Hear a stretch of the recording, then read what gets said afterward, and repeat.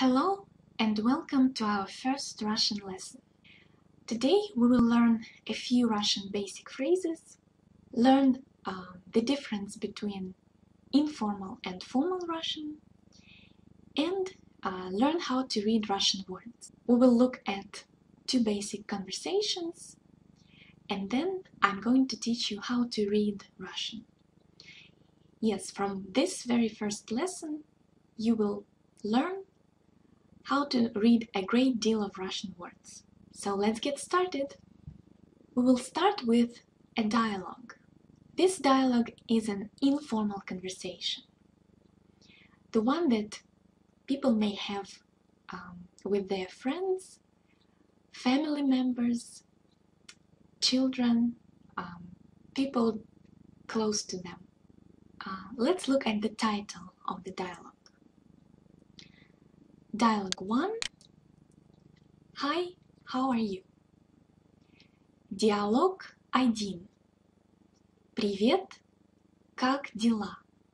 On the left, you can see the dialogue in Russian with the pronunciation guide, and on the right, you can see the translation into English.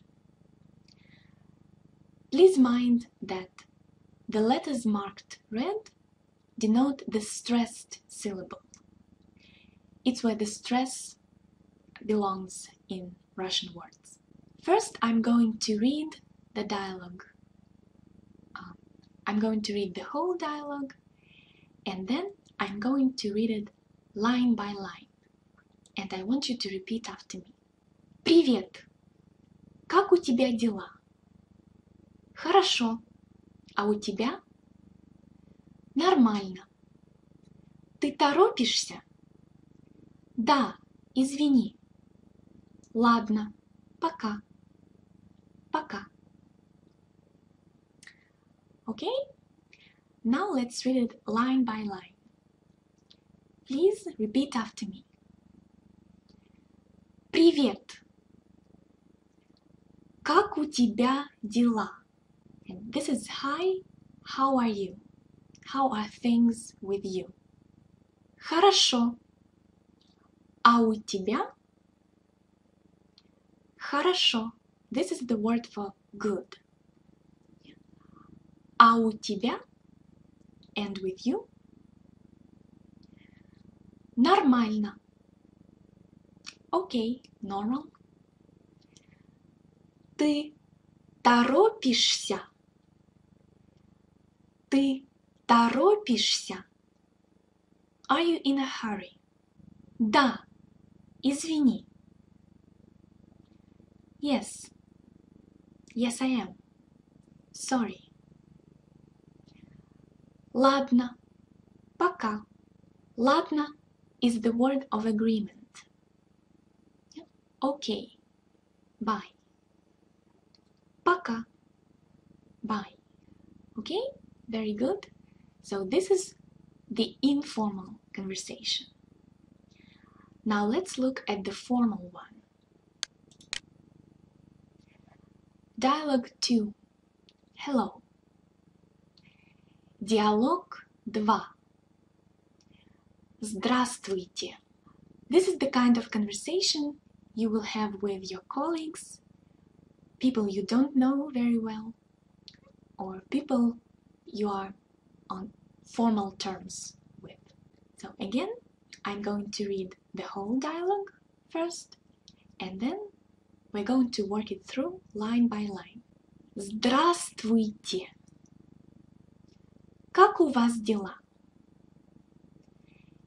Ничего. А у вас? Неплохо. Вы торопитесь? Да, извините. Ладно. До свидания. До свидания. Okay? Let's read it line by line. Please repeat after me.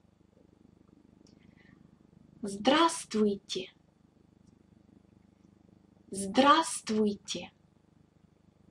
This is a very long word, but this is a very important word because this is how we greet people formally in Russian.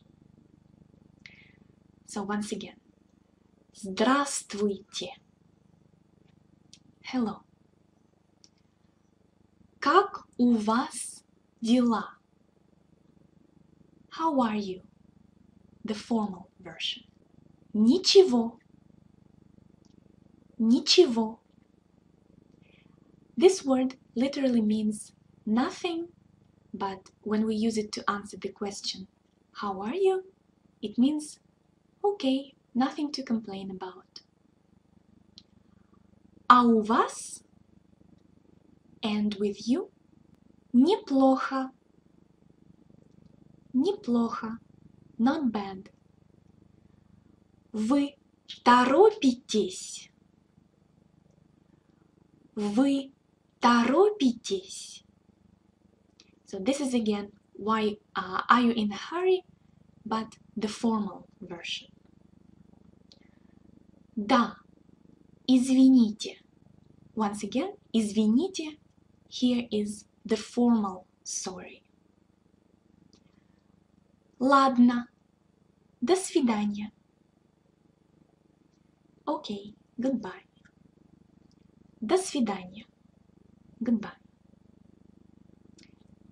Very good. So this was the formal Russian conversation. Let's review once again. If we speak about greetings, we have the formal one, Здравствуйте. You use it with your colleagues and people you don't know very well.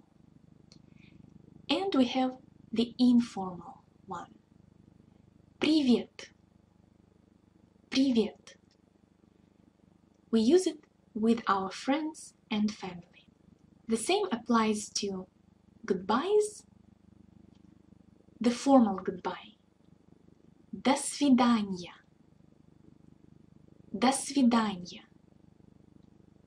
And the informal one, пока. Пока. Very short. As I said, in Russian we distinguish between informal and formal conversation and informal and formal address. So we have two versions of you, of the pronoun you. Ты, ты. This is informal singular you. And вы, вы. The formal or plural you. So this you use when you address a person formally or you address a group of people. Let's review some of the phrases from the dialogues that differ in the level of formality. Как у тебя дела? Как у тебя дела? The informal, how are you? Как у вас дела? Как у вас дела? The formal one. Are you in a hurry? Ты торопишься? Ты торопишься? The informal version. And вы торопитесь? Вы торопитесь? The formal one. And we have two versions of sorry. The informal one is извини, извини, and the formal sorry is извините, извините. By the way, this word also means excuse me. So you will use it to address a person in the street, for example, to ask for directions. So you will say извините and then ask your question. Now let's look at some of the ways to answer the question как дела? How are you? How's it going? In the dialogues, we've seen Хорошо. Хорошо. Good, well. We've seen нормально. Нормально. Okay, normal. Отлично. The next one is отлично. Excellent. Неплохо. Неплохо. Not bad. Не очень. Не очень. Not too good. Так себе. Так себе. So-so. And ничего. Ничего. The word literally means nothing, but can be used in the meaning of not bad, okay. So much for the dialogues. Let's move to the next part of our lesson. Reading Russian words. And to be able to learn how to read Russian words, let's look at Russian letters first. We will look at the first group of Russian letters. These are the letters that look exactly like English letters and make exactly the same sounds.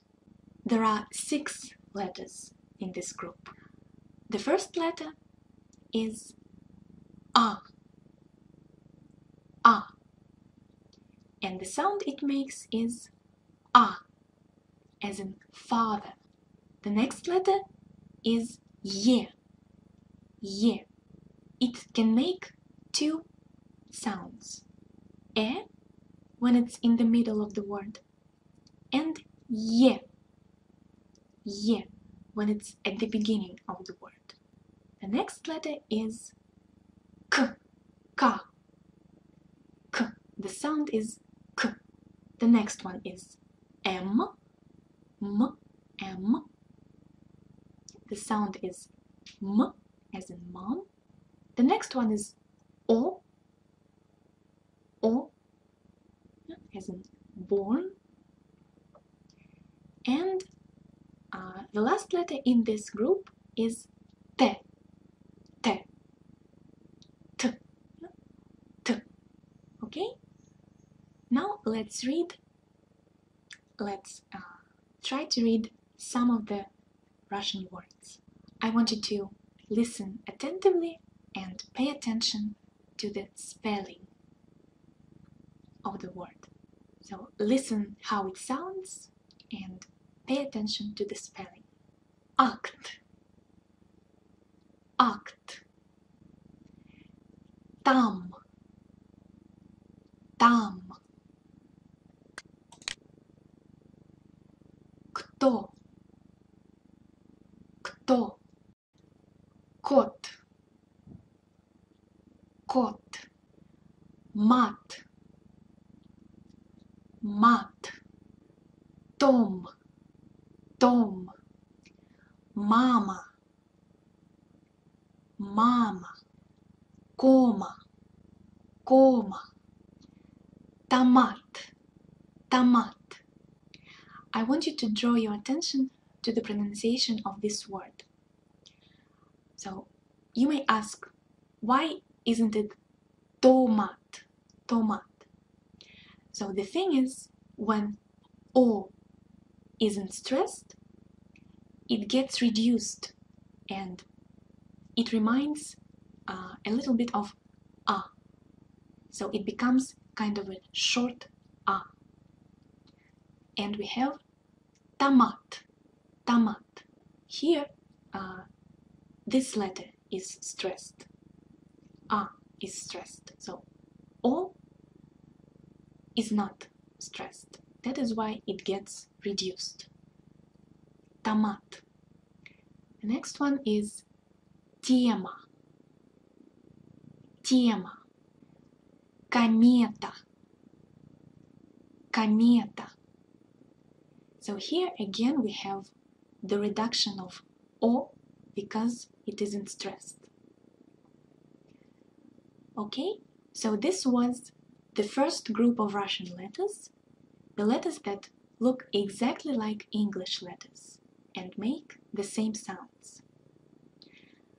Now we will look at Russian letters that also look like English letters, but make different sounds. So be careful with these letters. The first letter that looks like English B is V. V. It is actually the V sound. V. Yeah, for example, Vata. Vata. The next one is N. N.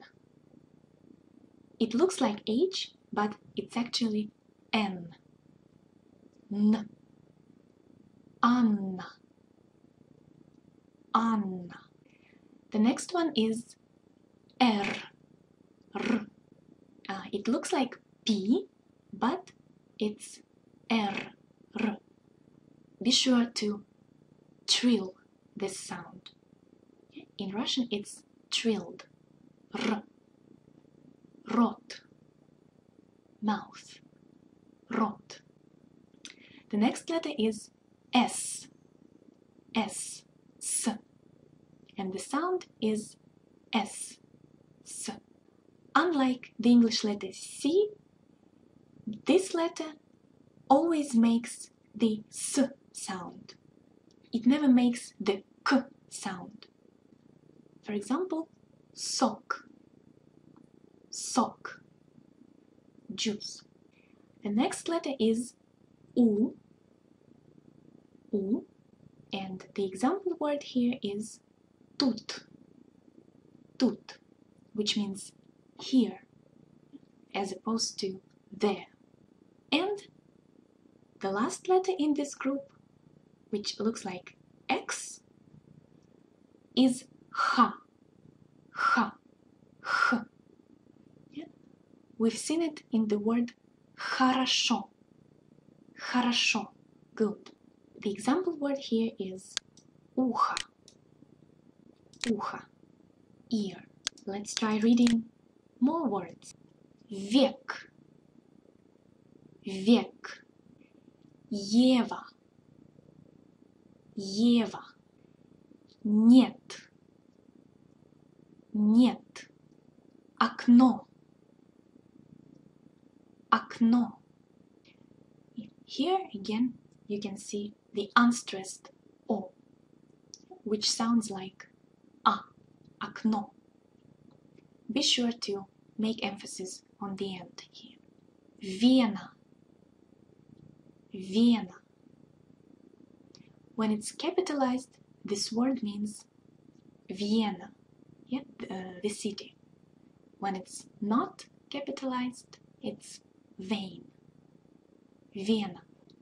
Она. Она. Тонна. Тонна. Be sure to prolong N here, because it's double N, so we should prolong it. Тонна. Река Нева. Река Нева. Вера. Vera. Vera is a woman's name, a Russian woman's name, and it means faith. The next one is Roman. Roman. Ракета. Ракета. Вор. Вор. Секрет.